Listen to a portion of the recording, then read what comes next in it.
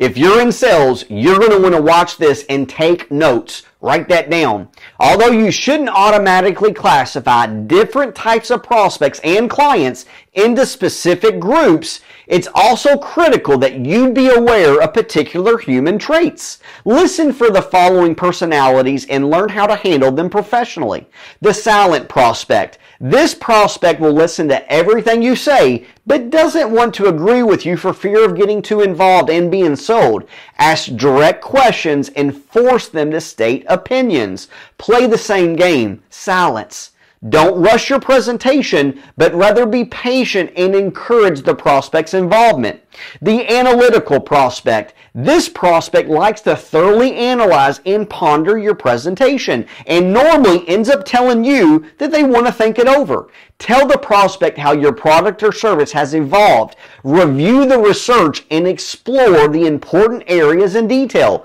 Be thoughtful and slow in your presentation to demonstrate that you are also analytical. The technical prospect. This prospect needs the details, components, and exact procedures. Don't make any statements or claims unless you can back it up with nuts and bolts of how, why, where, when, and what. The shopping prospect. This prospect wants to know the price right up front. You have to sell value and delay the exact figures and final negotiations until the end of your presentation. If you haven't built value, they will stall by asking for further material, references, or more detailed proposals. The hostile prospect. This prospect makes it very clear that they've been hurt or complains and disagrees a lot, and in general lets you know that they don't need you. Stress benefits in your presentation and be positive, optimistic, and friendly.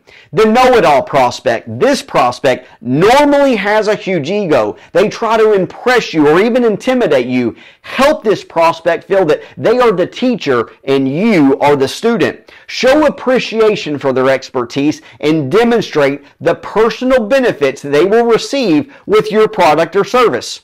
The closed-minded prospect. This prospect can be abrasive and skeptical of anything new or different. Get a commitment that they will at least listen and then demonstrate the fear of loss by not using you or your company or your product or service.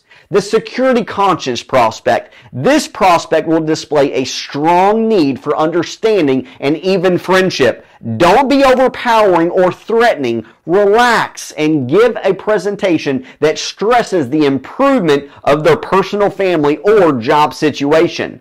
Concentrate on facts and figures that offer reassurance to their well-being and peace of mind.